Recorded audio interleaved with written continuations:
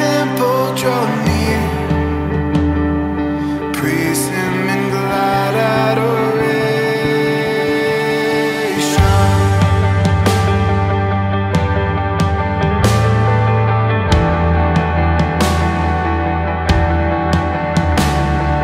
Praise to the Lord who o'er all things so wondrously reigneth. Shelter thee under His wings, yea, so gently sustaineth.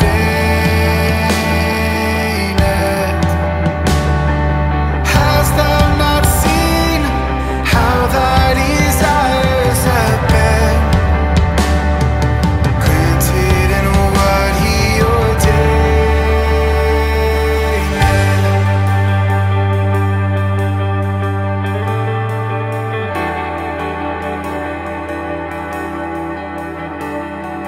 Praise to the Lord who doth prosper thy work and defend thee.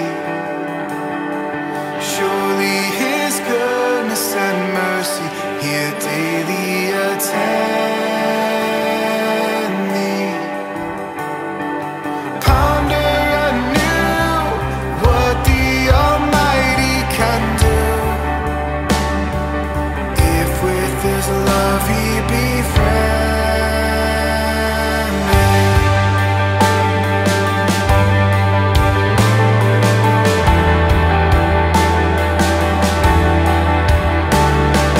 Praise to the Lord, oh let all that is in me adore Him. All that have life and breath come now with praises before Him. Let the amen sound from His people again. Gladly for I we adore Him.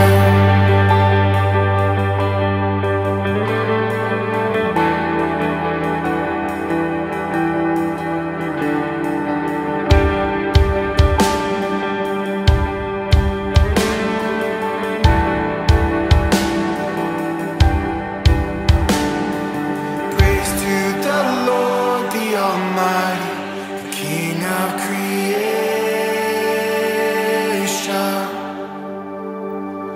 Oh, my soul, praise Him, for He is thy health and salvation.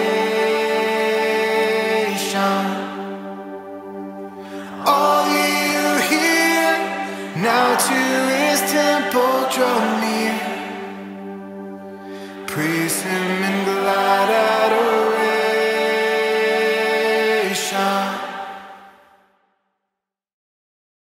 Well, good morning, folks.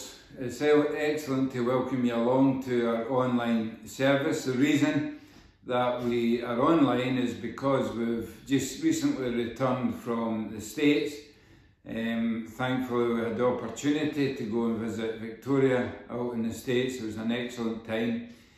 But the rules were at that point when we were in the US that we had to get a PCR test. And when we arrived home again, at that particular time, we had to get a PCR test and submit that. So because of that, it takes a couple of days to get the results, which would mean that we run into Sunday. So that's the reason why we're online this week. But I'd just like to share a bit of a testimony in regards to the whole PCR thing before we start our service properly. But before we do that, let's just come before God in prayer. Let us pray. Father, we just thank you for this opportunity to come into your presence again. Father, we thank you for the many blessings that you just bestow upon us. And Father, as we think of the new year that is ahead of us, then Lord, we just pray that you would give us guidance in where we need to be, give us guidance in what you want us to be in, what you want us to be used for. And Father, we continue to ask for blessing on not only the church family, but all those who we are in touch with. Father, it is a privilege to be part of such a great church family and a wider family as well, and we give you thanks for that. So Lord, as we come, we pray that what is said here today would be to your glory and your honour, and we just ask these things in Jesus' precious name. Amen. Well, as I said, I would like to just share a wee bit of kind of testimony. So often, I think nowadays we put our work of God, if you like, we put that into a secular setting. And that can never be in a secular setting. Or we try to explain it away in secular terms. And really, sometimes without over dramatising it, then sometimes we do see miracles happen. But as I say, we try and explain these away in different terms. And this really is a testimony of what you could call two miracles, or the Spirit working in our lives in a couple of ways, or God working in a couple of ways as well, whatever way you want to define it. But it is an amazing story that I just thought I would like to share, and it kind of fits in with what we're looking at in our sermon today as well. When we were out in the US, we had to get a PCR test before leaving America, just to make sure we were negative and not positive. And this is where the first kind of miracle kicks in, because 2 out of the 3 of us tested negative, 1 tested positive, which meant that we needed to cancel 1 flight, and the 1 person would needed to have stayed back in America, which in one sense wouldn't have been a bad thing, although you would need to have self-isolated, and the other 2 just get the same ticket to fly home. But when we looked at the electronic certificate, we noticed that the passport numbers weren't on the certificate, and that is a requirement for obvious reasons, that each passport number must be on each certificate. So we phoned back the pharmacy where we got the test done and asked them to reissue a new certificate with the passport numbers on. During this time, we had already phoned up the British Airways to cancel 1 flight, and they were very good. They issued us with a voucher that we could claim back some of the flight costs, which we thought was absolutely amazing. And then we were sitting and we got the results back with the new passport, and the one that was tested positive came back as a negative. Something had went wrong on their side, which they admitted, and whether it was we got the wrong result or whatever it was, we don't know, but the positive one came back negative, which was a miracle in itself, which meant actually that we could all fly back together. Unfortunately, we had already booked a new flight to come back a good few days later. So back on the phone to British Airways and explained the situation, and they had said, okay, you can use your voucher, but you will need to pay the difference. You'll need to pay the difference on the flight, which we thought, okay, it's going to sting a bit and it's going to be quite difficult, but we just need to accept that and roll with that, and we need to pay the difference. Now, We were expecting the difference in the flight to be maybe £200-300, which would have been a fair cop. But when the chap came back on the phone, after working out the difference, he says it was going to be over $1,000. Now, as you can imagine, we were taken aback at this. And we phoned, on the phone we said, but surely we shouldn't be able to pay this because it wasn't our fault. And it was the pharmacy's fault. Now, prior to this, the person who gave us a voucher for the flight said, once you have done it, you can't undo that booking. You can't retract that booking. So again, that was okay, that's fair, and we didn't mind that.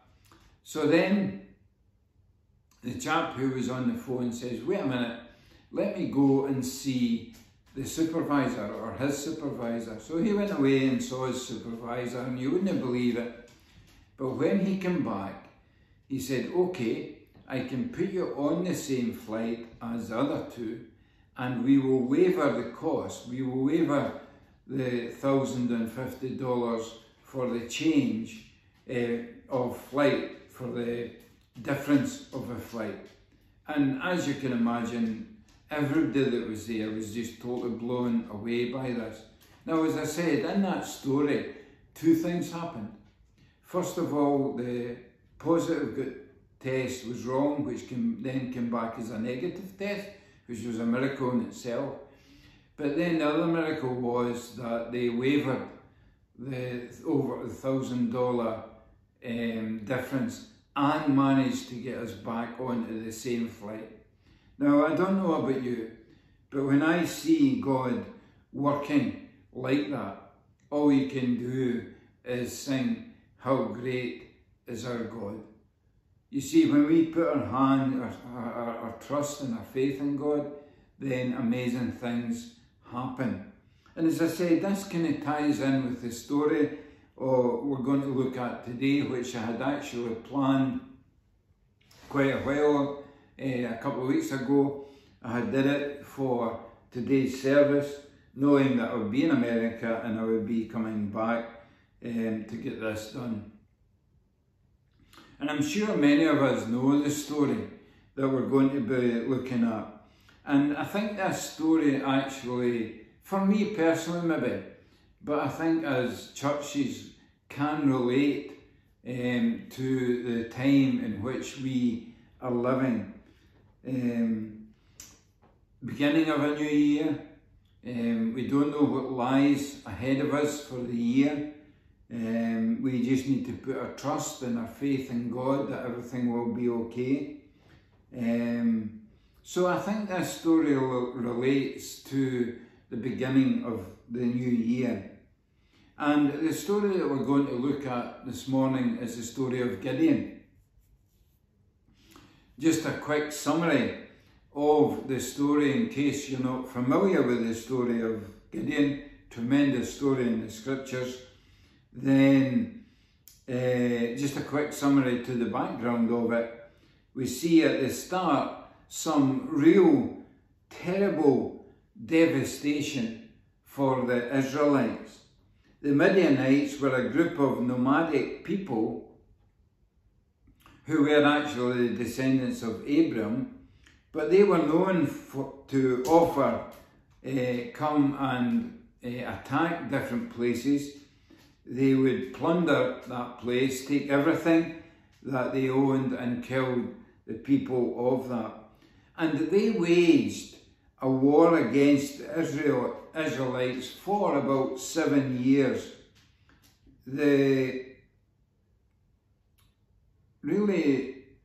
It was a terrible atrocity that actually happened during that time.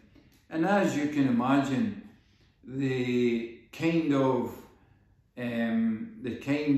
state of mind, if you like, that the Israelites would have been in. They would have been terrified of these Midianites. They would have been so frightened, and they would have been crying to their God for help. we find the story in chapter 6 of the book of Judges, where we're introduced to Gideon. We notice that as Gideon was working in his job, it was a wine press where he was working. He wasn't making wine, but what he was doing was he was treading wheat. Interestingly enough, he was doing this in a wine press, and we need to ask the question, why would you tread wheat in a wine press? Why wouldn't you do it out in the open air, out in the fields? The point is that he did it because he was hiding from the Midianites. This great man, as we eventually will see of God, was so frightened of the Midianites that at work he had to hide. But despite this, despite the fear that Gideon had, an angel comes and says to Gideon, "The Lord is with you, O mighty man of valor." Now, I'm not sure about you, but as we read through the beginning of this story of Gideon, and I don't think I'm doing any disservice, but we really don't see Gideon as a man of valor. Certainly he doesn't seem to be that, because he's hiding in a wine press, threshing wheat from the Midianites. It doesn't seem somebody who is full of great courage. But the interesting thing, we all see throughout this talk that God sees something in us that we don't necessarily see. God sees something in you that you might never recognize. And it is, and it goes without saying, that everyone is special to God in our own individual ways. And that is the first thing that we need to grasp. You might be sitting in a situation where you think you're in a bit of a dire straits, or you're struggling. You might think everything's coming against you, but God is interested in you, and God has got a special purpose for you. But we see the response that Gideon has to God, and we read this in verses 14 to 17, and this is what it says. "And the Lord turned to him and said, Go in this might of yours and save Israel from the hand of the Midian. Do not I send you?" And here's the response. And he said to him, that is, Gideon says to the Lord, "Please, Lord, how can I save Israel? Behold, my clan is the weakest in Manasseh, and I am the least in my father's house." And the Lord said to him, "But I will be with you, and you shall strike the hand of the Midianites as one man." And he said to him, If now I have found favour in your eyes, then show me a sign that it is you who speaks with me." That's just an amazing story. Here is God saying to a man who sees his tribe, who sees his clan, who sees his family as the weakest in that area. And then he says that he sees himself as the least in his father's house. Again, do we see this as a man of great valor? Do we see this man who has great courage? We're going to look at three things to do with this. Excuse me. And really three things to do with Gideon. The first is his clan is the weakest. The second is he is the youngest. And the last thing is that he needed a sign. First of all, God destroys the altar of Baal. This is the first thing. Although Gideon and his clan may seem like the weakest, let's just see what happens here. God destroys the altar to Baal. Baal, on the face of it, seemed a decent deity. It was the god of fertility, the god of crops. Yes, this god was one of the strongest gods according to Greek mythology, and conquered other gods and took on their personas. At the time in question, this god began and was having success infiltrating society at that time. In other words, the balance was beginning to lean towards this god of Baal instead of the one true God. Israel, if you like, or that society of that time, was beginning to lean towards and worship the wrong God.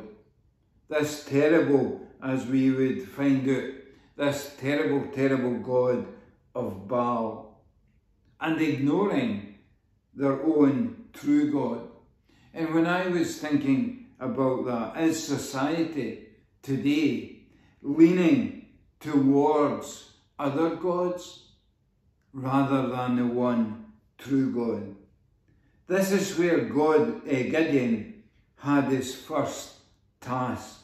His first task was to destroy the altar that the Israelites had erected to this false god, remembering that the Israelites were God's people, and they had erected this altar to this false god.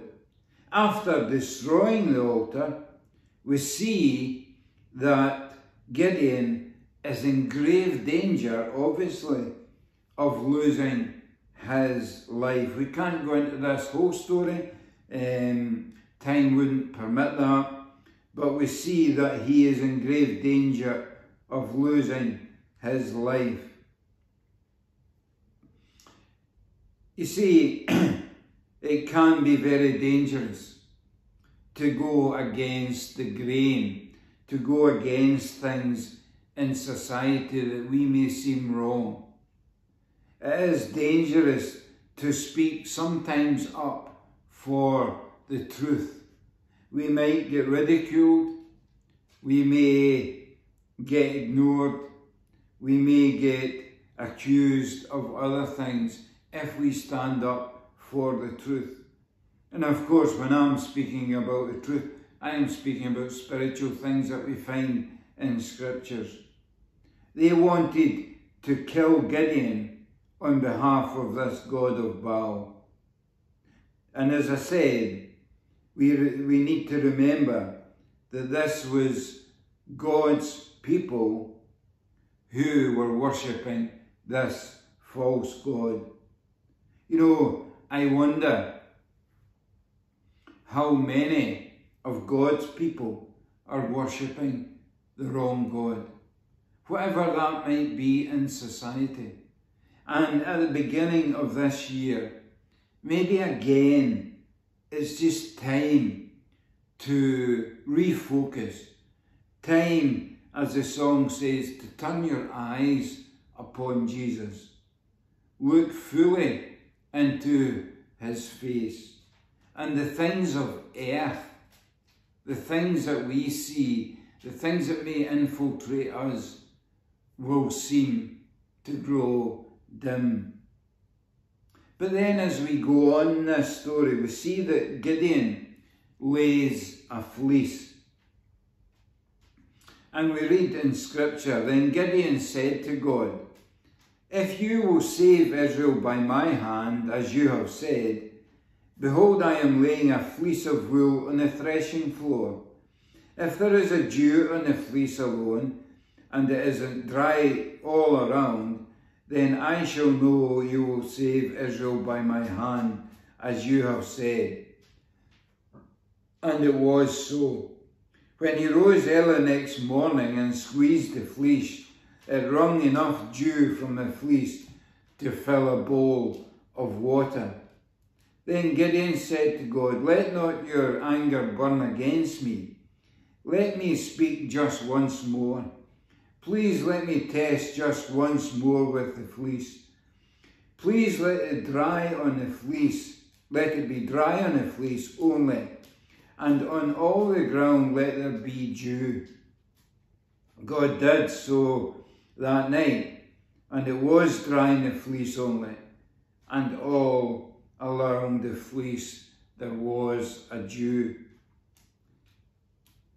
Now again, we see this man of courage having to get clarification, having to get another word from God just to make sure that what he was saying was actually right. He was so unsure, and not only, I think, so unsure, but possibly so lack of courage. He felt so inappropriate to be used by God. He couldn't see himself being used by God.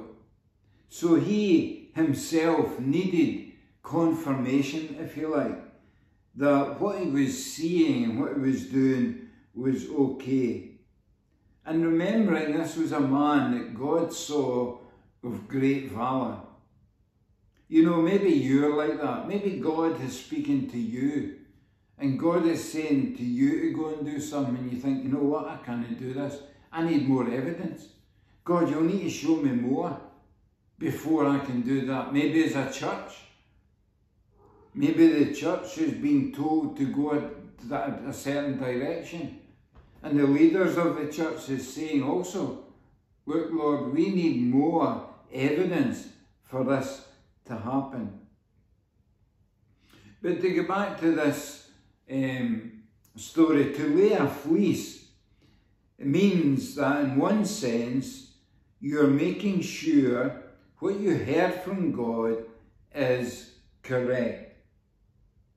Or we could say that Gideon was testing God. Now, I may admit that there are many different views on whether we should test God or not.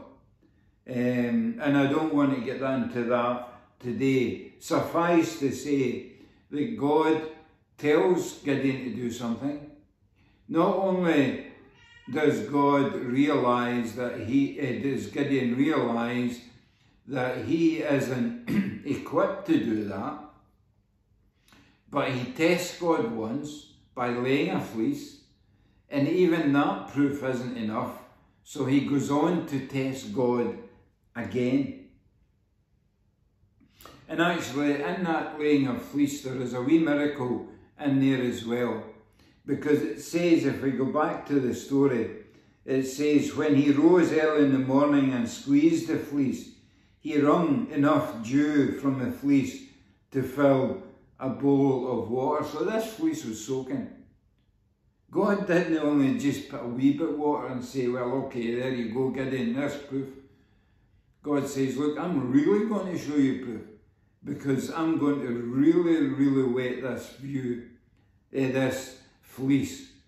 And Gideon wrung it out so there was enough to fill a bowl of water. And you see, God gives us more proof than we ever need. The problem might be is that we don't see it, or we don't want to see it. And that is so important.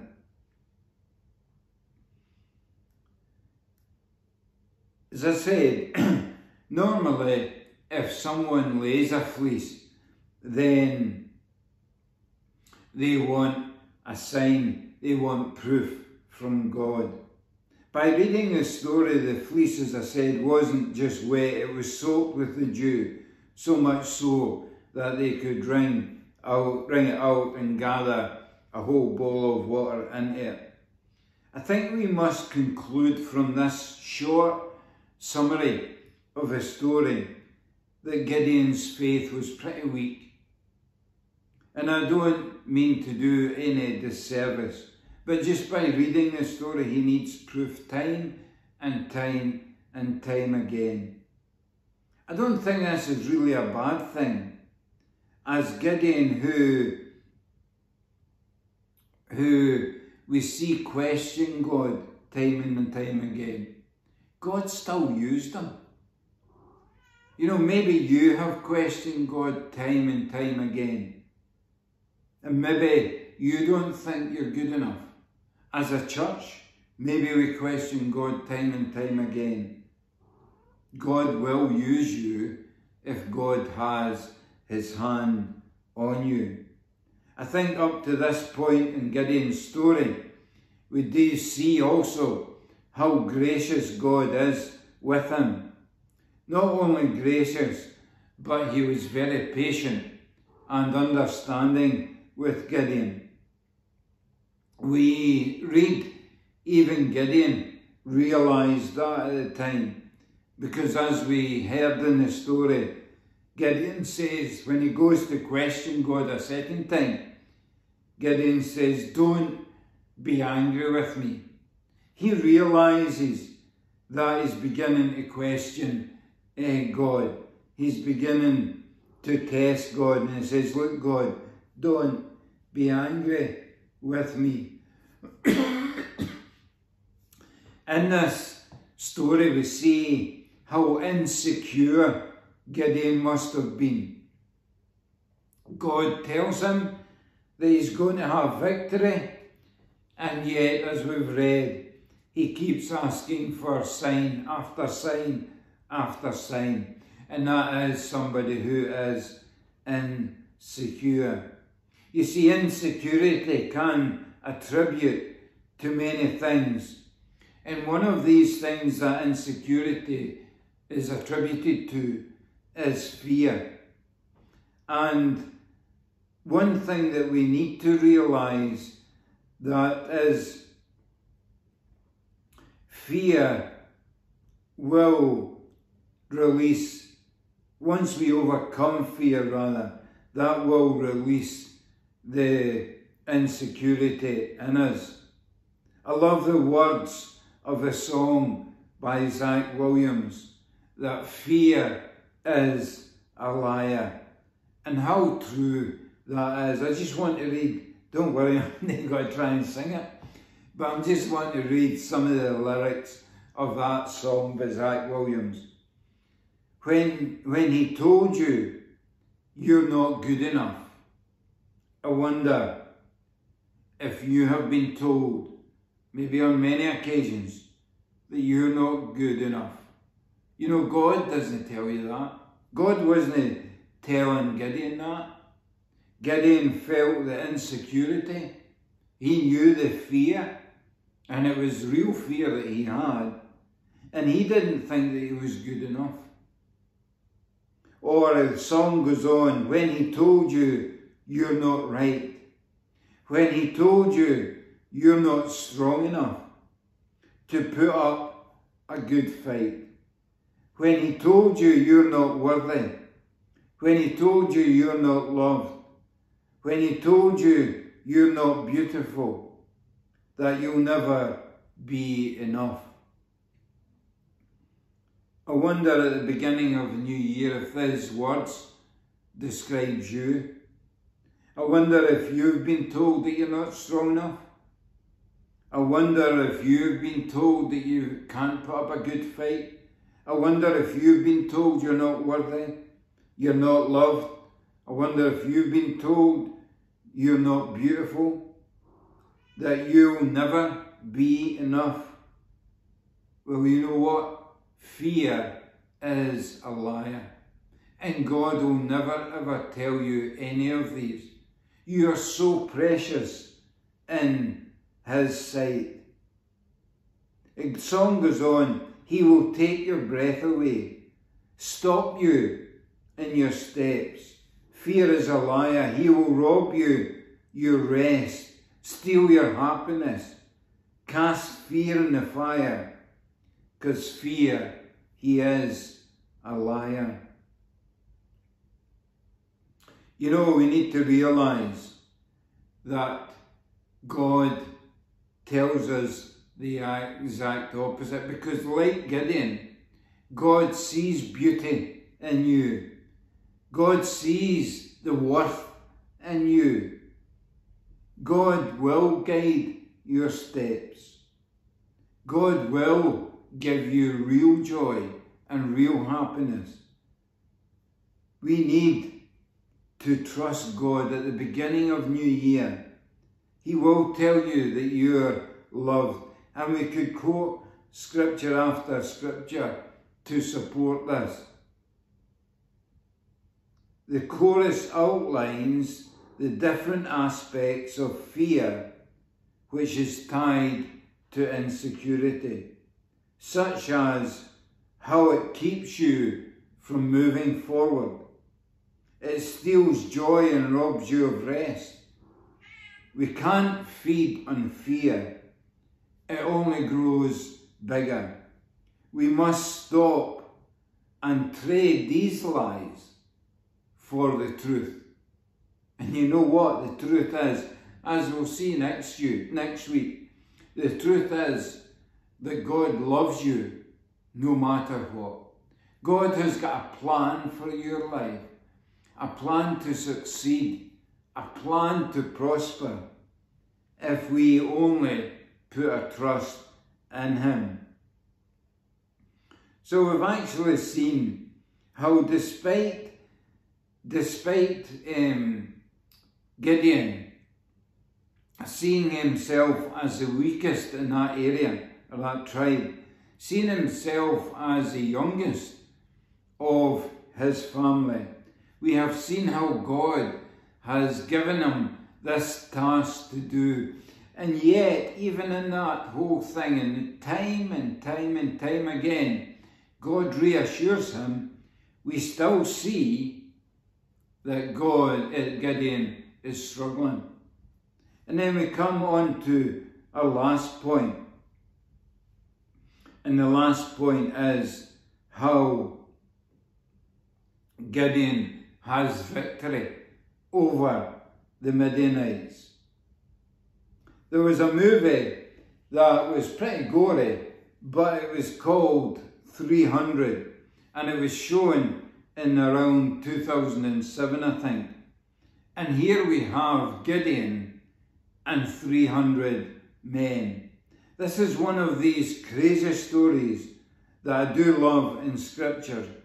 And let's try to picture this scene. Someone whose insecurity levels are pretty high, and they constantly needed reassurance, and then this happens. There are probably around 100,000 Midianites. 100,000 Midianites. That is a big army. That is a big army to conquer. No wonder we see Gideon's insecurities pretty high. Gideon manages to assemble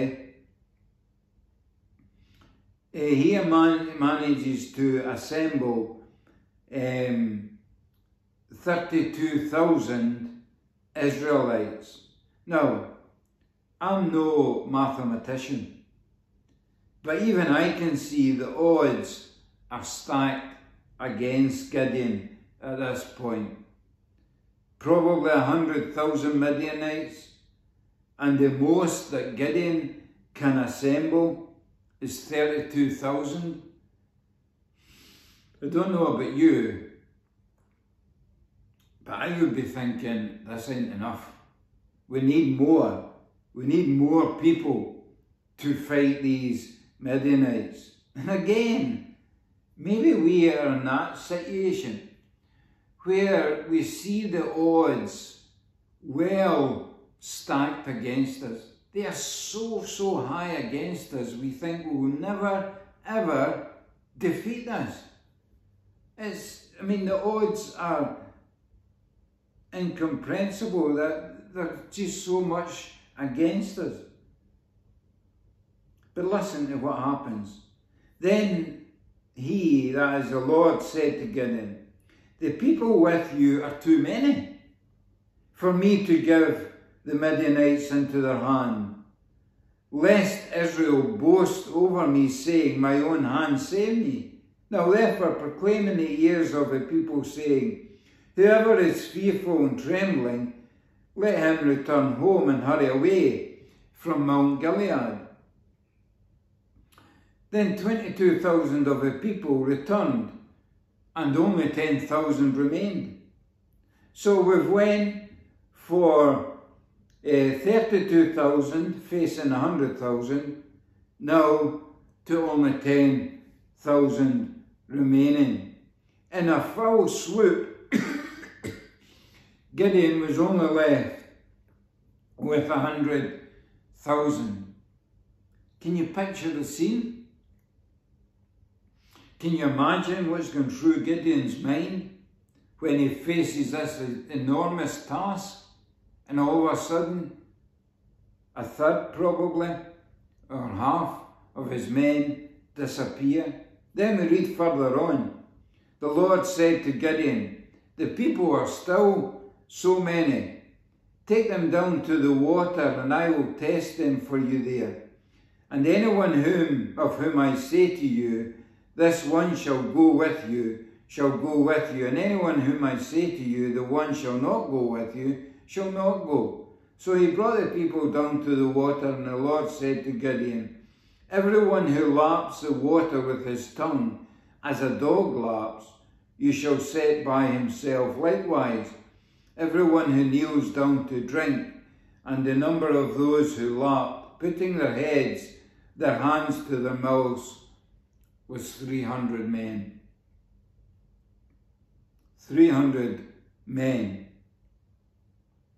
But all the rest of the people knelt down to drink water. And the Lord said to Gideon, wait for it, with 300 men who has lapped, I will save you and give the Midianites into your hand, and let all the others go, every man to his home.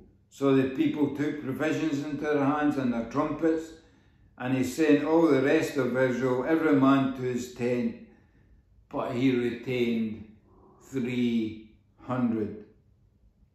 Gideon, poor Gideon in one sense, sets out with, 30,000, and here he's left with 300 men to fight 100,000 Midianites. Now we're struggling. Just less than 1% of the men left.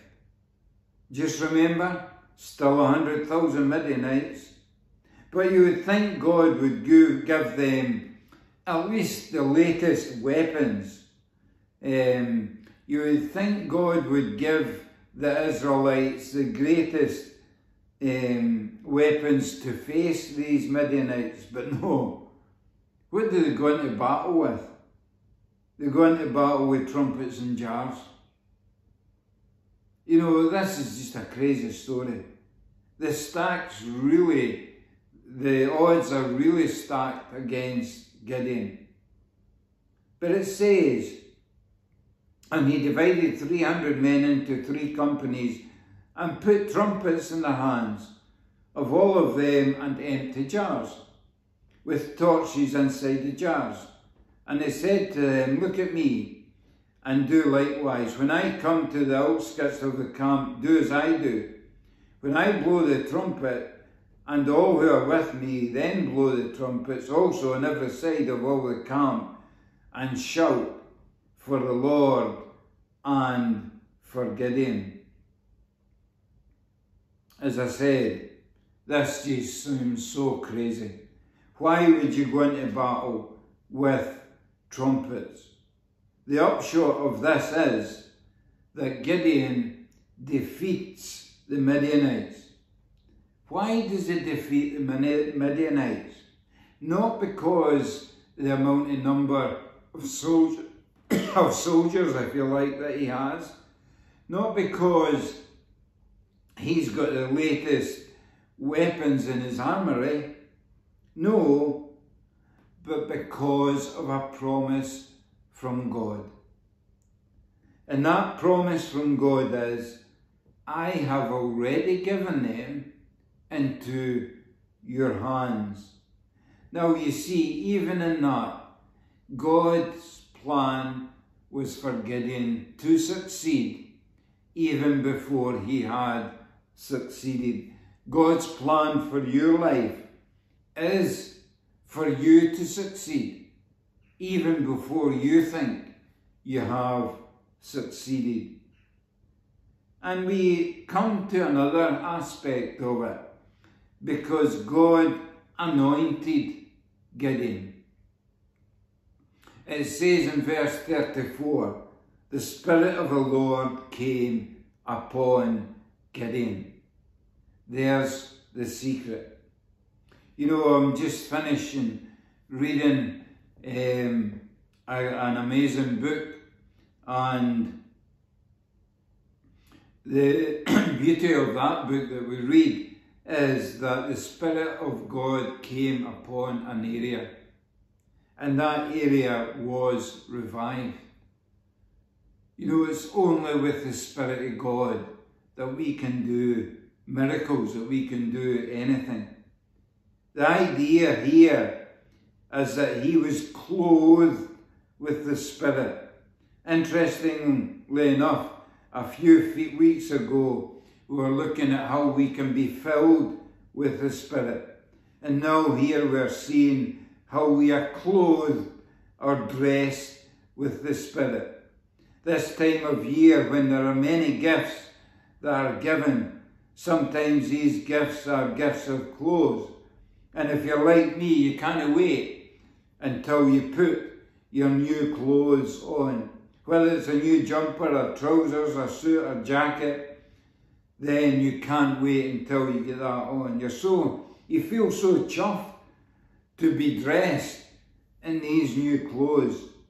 There is something else that clothes do, and it helps us to be identified.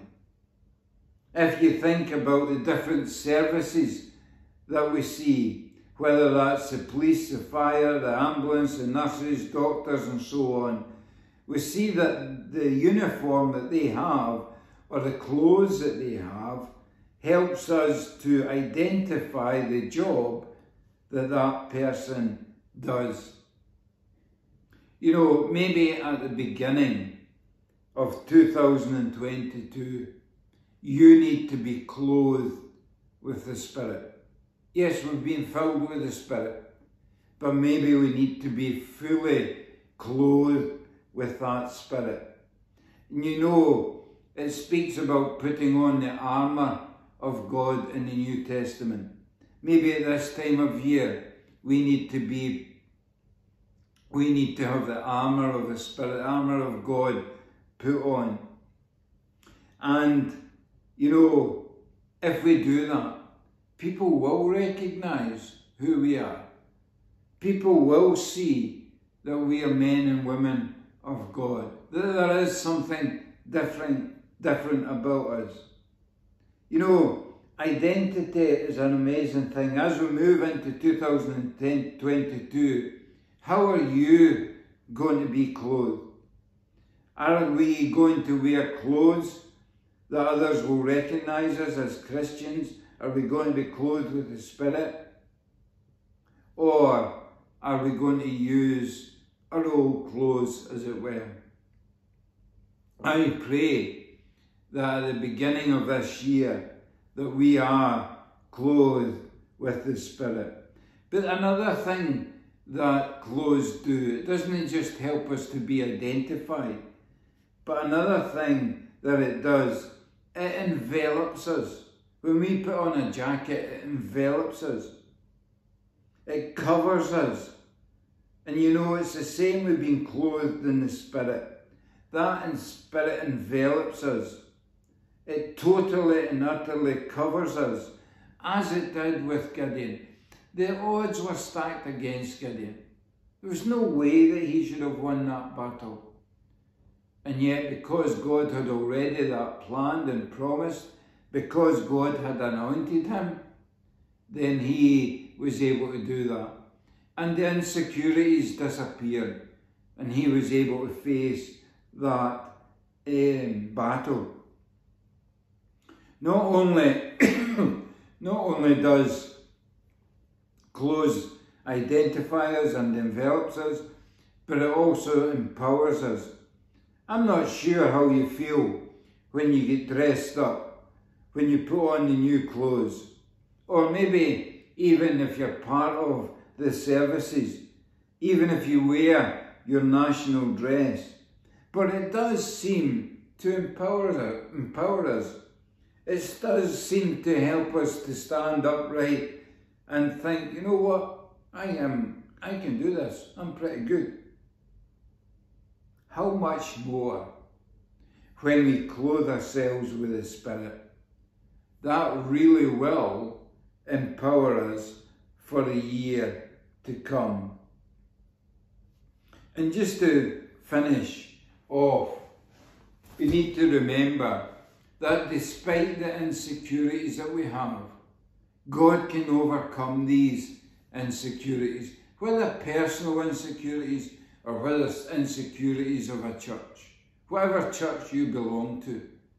God has a plan for that church for 2022. God has got a plan for your life in 2022. You can have victory over anything you wish in 2022. God has already, as we've seen with the story of Gideon, God has already given you that victory. All we need to do is keep trusting, keep having faith in Him, and defeating these fears. And the way that we can defeat the fears is by putting our trust and hope in Christ. Putting our faith and our trust and our hope in God. Gideon had an amazing battle to fight. He didn't think he was good enough. As we saw, he defeated Baal. And I think that's an important lesson. Once we defeat the enemies that come against us from secularism, when we put our trust in God, then that's a start. And then we saw how Gideon has to get reassurance. Maybe you need reassurance. God has given you that reassurance this morning. And then we see that he has the victory over that army. Why? Because not only was that promise given, but Gideon was anointed. He was clothed in the Spirit. And my prayer for you for 2022, that you will have victory over any fears, over any insecurities, any battle that you need to fight. God will give you that. Why? Because He wants you to prosper. He wants the best for you. And we just pray that as we go forward as a church, that we will defeat, and God will show us where we are to go in 2022. So let's just close with a word of prayer. Father, we thank you for the story of Gideon. And yes, we need to admit, we see that Gideon keeps questioning you, and yet you don't make a difference. Father, even God, we pray, we think how Gideon even tests yourself, and you don't make a difference. Father, we thank you that you give Gideon that victory. Father, you defeat his insecurities. And Father, maybe there's someone listening this morning who does feel insecure, who is fearful of what 2022 might hold. Lord, I just pray that you would defeat that insecurity, that you would defeat that fear, that you would give them, already show them that they can have that victory in 2022. And this is going to be a year of prosperity. This is going to be a year of beauty, of blessings. So Lord, we just ask these things in thy Son's precious name.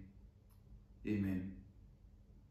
Well folks, thanks for listening, and next week, all being well, we will still be online, but we will be in person as well. As I said, as long as everything is okay. So take care and God bless, and we'll see you next week.